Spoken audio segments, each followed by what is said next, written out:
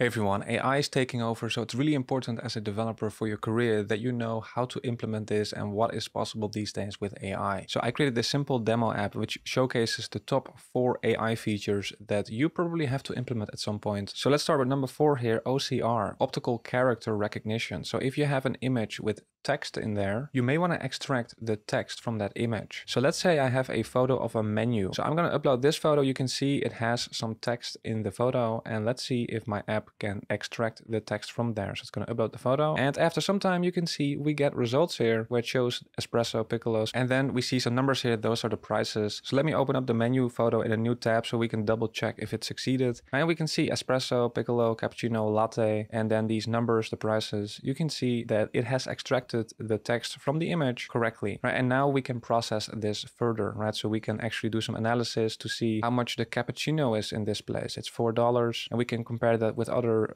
cafes in that city, let's say. And it's actually a pretty old school feature. It's been around for a long time, but these days it's done with machine learning, and that's what we call AI. And to make all of this possible, I'm using Filestack here for this upload widget, which I really like, nice design. But then they also allow you to do all of these AI features. So in the code, I have this picker overlay. I'm getting that from Filestack, right? So this is the UI widget, and you can configure that in many ways. I have another video on my YouTube channel about Filestack, so check that out if you want to get the technical details of how to set it up. And then if you want to do OCR on an image, for example, here in the use effect, I'm checking if some file has been uploaded, and then if that's true, I can make an API call to Filestack, and I can use the OCR option here with my image handle, so the ID essentially, and Filestack will let me know what was in the image, right? So then I can set that as state here, right? So Filestack makes it super easy to implement these AI features, and they need to get the word out, so that's why they're sponsoring this video. But let's quickly continue with number 3 here. So number 3 is sentiment analysis, and I'm using an image here as an example, but it also works with text. So if you allow your users to create content, maybe it's text, or maybe they upload images, you want to detect if it's a positive or negative type of sentiment in there. Maybe you're creating customer service software and you want to detect if the user is very angry or happy, or maybe your users are uploading images like here, maybe on social media, and you want to detect whether they're happy or not. So I actually have some photos of myself here. So this is a happy photo of myself. So let's open this up and let's see if Filestack can detect that I'm happy here. So I'm going to click on upload here, and it will upload this image. And here I get the results. So you can see it has happy 100% and 0% for all of the other emotions. Right now, I also have another photo. Let's see if I can find another one. Yeah, so I made these photos because I needed some photos for the YouTube thumbnails. And so you need to do some funny faces. That's what it takes to succeed on YouTube these days. So this was my attempt at a confused face. So let me see if the image sentiment can detect that as well. All right, so now what I get is confused 94.5% and some small percentages for the other emotions as well, even a little bit for angry. But this is what you can use if you need to detect what the sentiment is of the text or images that your users are uploading or creating. Right, and just to show you how I implemented that, it's the same as before. You have the Filestack base URL and you have the ID of the image that was uploaded. You get that from the upload widget here, and then you can use image sentiment. It's just one API call and you get all of those results. All right, number 2, image enhancement. So if you allow your users to upload images, what you'll quickly see is that they're going to upload a lot of low quality images. The images are going to be too dark, too grainy, and you want to have a nice quick way of upgrading the quality perhaps. So for example, let's say I have some low quality photo here, or it's just very dark. Let's say, let me make it a little bit smaller here. So it's very dark here, as you can see, a photo of some city. I'm going to upload this. So very dark, quite grainy actually. And let me see what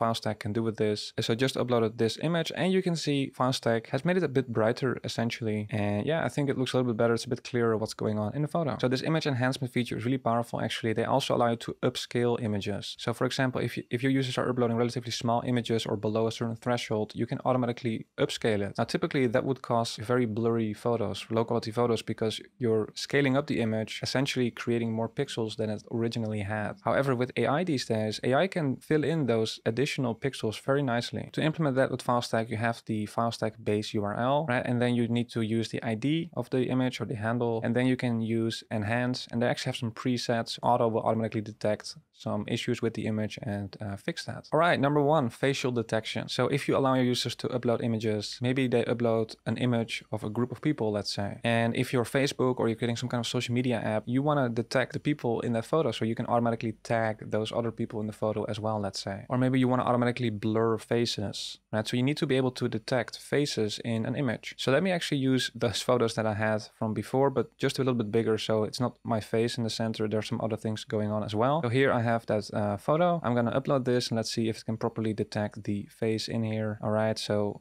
I have just uploaded this. Let me make it smaller here. And you can see here, I'm getting now a result here. And Filestack will actually draw this rectangular shape around the face. Now, Filestack will also give you the coordinates in the image of where the face is. So you can process that further. But I think that's pretty cool as well. And there's lots of applications with this as well. Right, so the only thing I have to do in code is just take the Filestack base URL, provide the ID, and then I just have to use detect faces as the image transformation here to give me that result. Right, super easy to implement. So check out Filestack. They have all sorts of powerful features, not just the 4 that I showed you here. They have what they call the intelligence system here that does a lot of things, pretty much anything that you can think of that you may want to do with your images or text or other documents. And I want to thank you for watching, and I hope to see you in the next one. Have a nice day. Bye.